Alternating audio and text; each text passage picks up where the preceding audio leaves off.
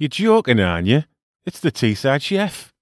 Here, get a look at this ultimate bean burger before I neck the lot of it. Now, when I tell my mates I've got the ultimate bean burger recipe, they say to me, bean burgers? What's the point? Just eat a normal burger, you nutcase, but these are tasty as, and they might just help save the planet. Plus, if you're having a farting competition later on, these are going to give you a great chance of winning, like. So I've got 2 standard tins of black beans here, and I've drained them and washed them. And to stop my bean burgers being all mushy, I'm going to get these in the oven and dry them out for about 15 minutes at 180 degrees Celsius. So get them on a tray and spread them out. And you can use any beans for this, really, but don't use jelly beans or Sean bean or anything like that, or they won't come out right, see. And while they dry out in the oven, I'm going to crack on with the other ingredients. So I've grated a medium carrot into a bowl there, and now I'm going to go in with a finely chopped medium onion. And once that's in there, I'm going to add 2 cloves of minced garlic to that. And speaking of Sean Bean, I hope these flavours marry together as well as he does. 5 times he's been married. What a guy. And we're always looking to add texture to our bean burgers, so I'm going to go in with 100 grams of coarsely chopped oats here. I bet Sean Bean gets his oats all the time, the handsome devil.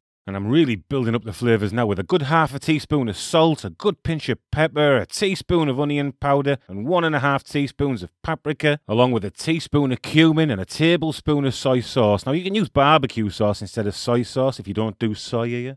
And then you want to give this a good mix up with your hands or with a spoon. And now I'm going to have to wash my hands again because I've forgotten the oregano. So get a teaspoon of oregano in there. And now I'm going to have to mix it all up again with my hands and get it a right mess again. But it's all good, you know.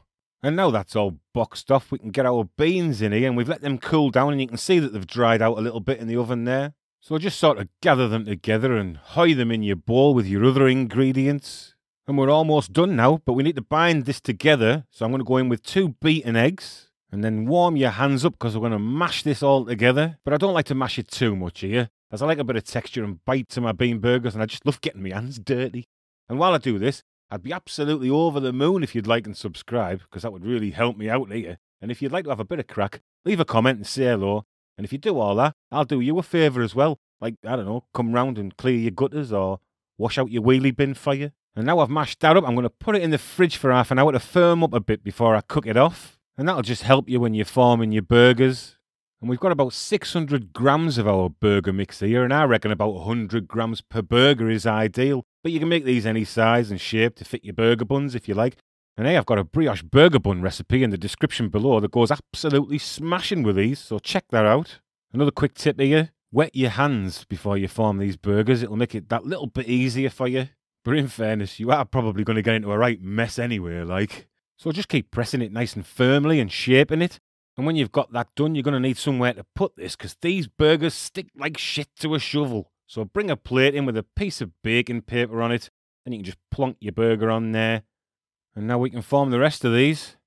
And these freeze really well. So if you're not ready to eat them yet, stick them in your freezer, but make sure you've got a piece of baking paper in between them, because they will stick together. Or cover them and put them in the old Frigidaire until you're ready to cook them off. Make sure they're covered though. And these are done now. Dead easy, that one, eh? And you won't be disappointed in these, you know. Tastier than Richard Sharp, these are. So let's cook them off. So you can either brush them with oil like this and bake them in the oven for about 15 to 20 minutes at 180 fan. To be honest, you don't even have to brush them with oil, though. These work either way. Or you can fry them off in a preheated pan with plenty of oil. Give them about 3 minutes per side on a medium heat. And I like to fry them off because it gives a nice little crust to the burger and it makes them a bit more juicy. Plus, I've already let myself go, so it doesn't matter if I get a little bit more podgy. So I think we're just about ready to flip these now. So let's flip them and have a look at the other side there. And as you can see, it's a nice golden colour. Oh, it looks really tasty, that. Let's flip the other one. Yeah, they're coming along nice. Another 3 or 4 minutes and you are done. So now let's plate it up quite clumsily. I've already melted some cheddar cheese on top there just because, you know, it's an excuse to eat cheddar cheese. And I'm putting some Winner's garlic sauce on there, link in the description for that. And a good squeeze of sriracha for a bit of heat. And that's it.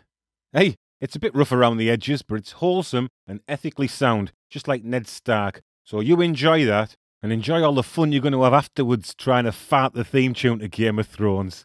Thanks for watching, everybody, and you take care of yourselves, eh? Alright, see you soon. Ta-ra.